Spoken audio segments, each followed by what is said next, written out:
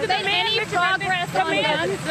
The man that you called my African American at your rally in 2016, he says he's leaving the Republican Party because you're pursuing a pro-white agenda. What's your reaction? Yeah, go ahead. Go ahead. What? What do you say to him? What do you say to him? He used to be a supporter of yours. It's a supporter of yours. He's a supporter of yours that used to be a supporter, and he's not anymore.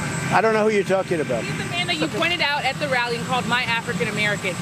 I don't know. We have tremendous African American support. I would say I'm at my all-time high. I don't think I've ever had the support that I've had now.